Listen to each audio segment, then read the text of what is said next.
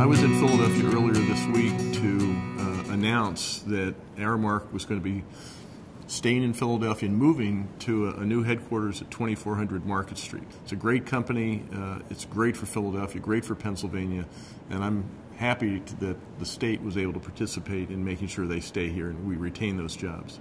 This week, Pennsylvania was honored to be chosen as one of 7 states in the country by the National Governors Association to receive grants for an opioid learning center. This is going to be a great help to us in our battle against opioid addiction, but it's also a great affirmation of the good work we're all doing in Pennsylvania, Republicans and Democrats, to make this program work to address the challenge, the epidemic we all face here in Pennsylvania.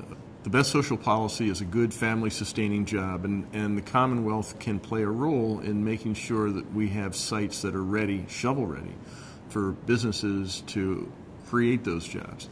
And the industrial park that I went to last week in Berks County was one of those. The Commonwealth has worked with local officials to make sure that project gets underway and that we have shovel-ready sites when businesses are ready to create the jobs we need them to create in Pennsylvania.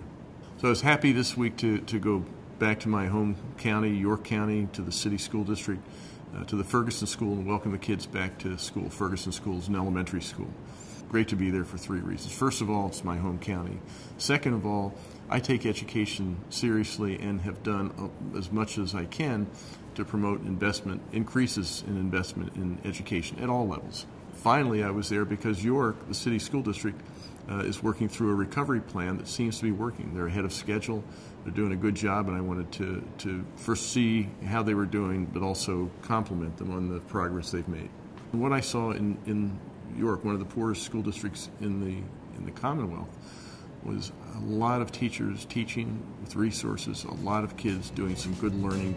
I saw the future of Pennsylvania in those classrooms, and that's what should make all of us happy, that we're investing